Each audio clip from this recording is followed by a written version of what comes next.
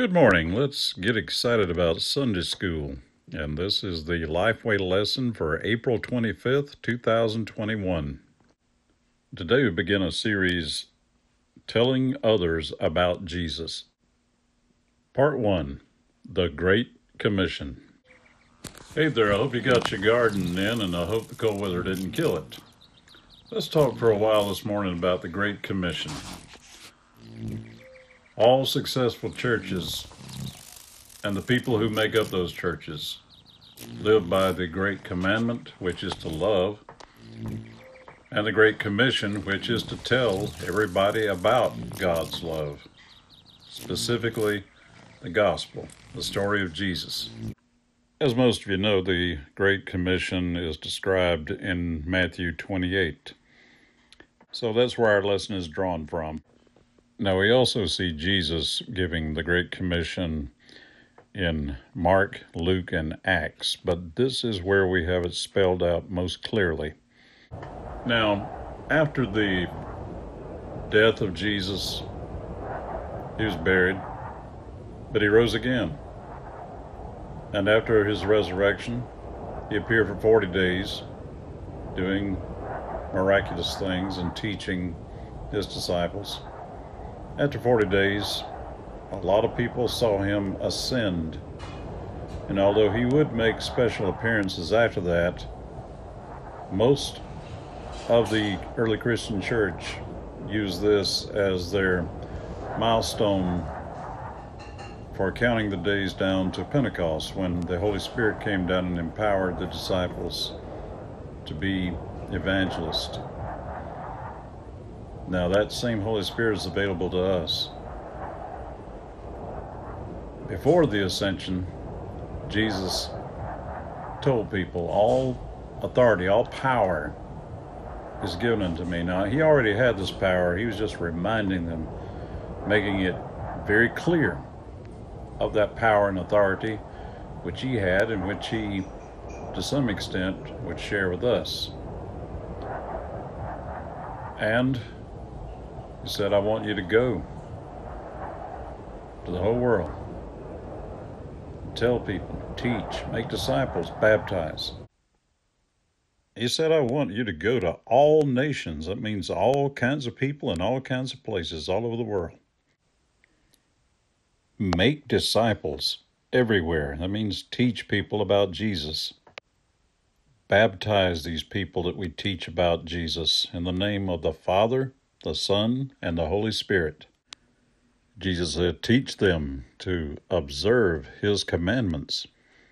And of course, he had a lot of commandments, but the foremost ones, easiest to remember, and the ones we should try the hardest to follow, are to repent, follow him, let our light shine, and love one another. And Jesus said, remember, I am with you always. King James says always. The original Greek says, I am with you all days. Every day he is with us. Until the end of the world, the end of the age, the end of time, until he comes back, he's with us. We don't have to wait for his return to feel his presence and get his help. And now the churches are beginning to have live, in-person Sunday school again. I encourage you to go.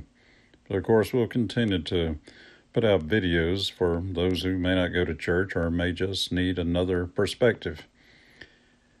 The rest of this lesson deals with some passages that Paul wrote. One of them has to do with people becoming new creatures through Jesus.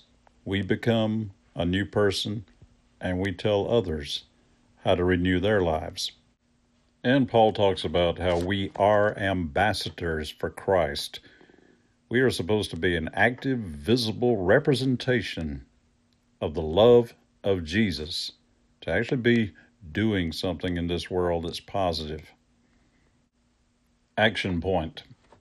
Overcome your fear. Ask the Lord to help you. Thank him for saving you. Ask him to give you more boldness, to share the gospel, share Jesus, share his love.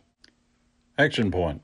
Tell the world, the whole world, everybody who will listen, that God loves the world, that Jesus loves us. And don't just tell them, show them how Jesus loves us. Jesus te ama. That's how you make the world a better place. Now, as we prepare to close, listen to this very carefully. Remember this. Politicians, no matter what party they're in, are not going to make this world a better place. The courts are not going to make this world a better place. Only love.